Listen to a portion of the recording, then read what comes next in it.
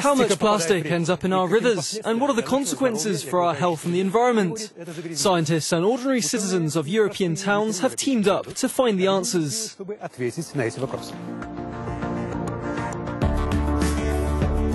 Every few months, citizens of Sambuca and other Italian communities visit dozens of sampling sites along riverbanks to find out how clean or how polluted the water is.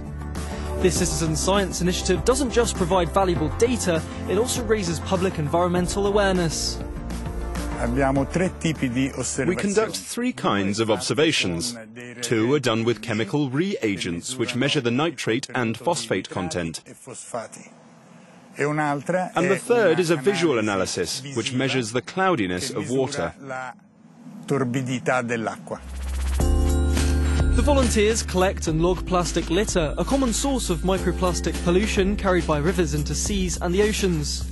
Other sources, such as urban or industry wastewater, can be indicated by various combinations of chemical pollutants. We take a note of the plastic waste we found at a particular site. We record everything on this paper form and also online using a special mobile app.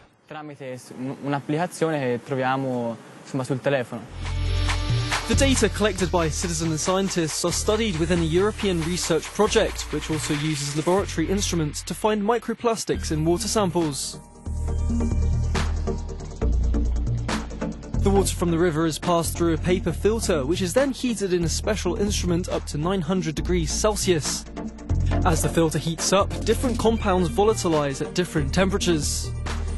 The precise scales inside the instrument measure any changes to the sample's weight at each temperature, indicating the microplastic's type and weight. We want to identify them in order to find and develop methods of reducing their presence, as it poses a grave threat to all the aquatic fauna and flora, to all the ecosystem.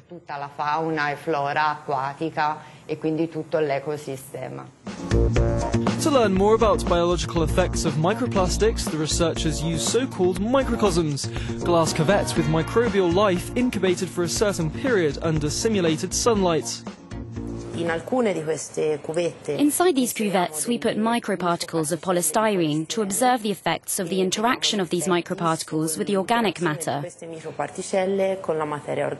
We check what happens when we expose them to the light in order to simulate, as realistically as possible, the conditions of the ocean surface layer, which is exposed to solar radiation. The molecular changes inside the microcosms are measured using nuclear magnetic resonance.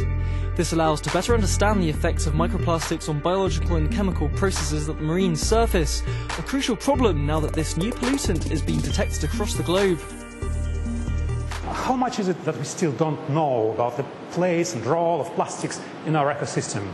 There's still a lot to be learned. I mean, we're just at the first part. We're quantifying what goes in there. I mean, we really don't understand where a lot of it ends up. We don't understand what effect it's having on, certainly on fauna. We understand some aspects, but not on the whole biological chemical system that is our aquatic water bodies.